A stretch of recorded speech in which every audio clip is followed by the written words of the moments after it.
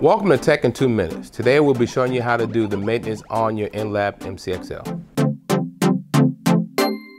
On a weekly basis, you're going to have to change the water in the water tank. It's located below the chamber door.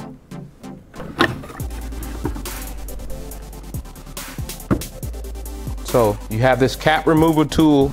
I would use this if I needed to, depending on who put it on there.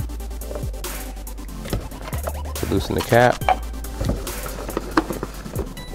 Take the cap off. Then you can move the drain plug. And you're going to clean out the inside of the tank.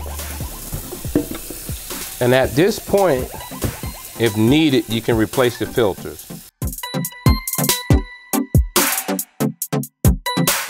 That's an old dirty filter. That's what a new one would look like. You need to make sure that you emphasize that there's a spring in there. You have to replace the filter. You want to make sure it's not all twisted up. And I would put some water in. I don't fill it all the way up because they say at this point, I'm going to measure out 75 milliliters of Denatec. I'm going to pour the Denatec in, then I would add the rest of the water. I like to let the water overflow. That way when you put the cap back on, it should spill. And then I would take some paper towels here, dry it off, and then put it back in the unit. On a monthly basis, you clean the filters and replace them depending on your uses, as I just showed you. After that, you're gonna want to check the spray ports. You'll hit the pump button.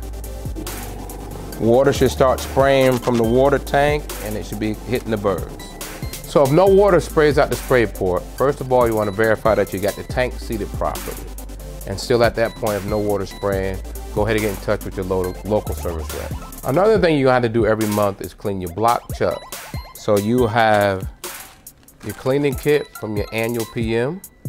You will take out the long Q-tip. Going to remove the sleeve. And just take the long Q-tip and clean down inside your manual block chuck. Then you're going to switch over and use this cone-shaped Q-tip to clean out the spindle motor. So we remove the burr. Take this, just clean the inside where the burr goes into the spindle motor. That's it. Along with your weekly and monthly maintenance, you're gonna need to call your local dealer to schedule annual maintenance. Thank you for watching.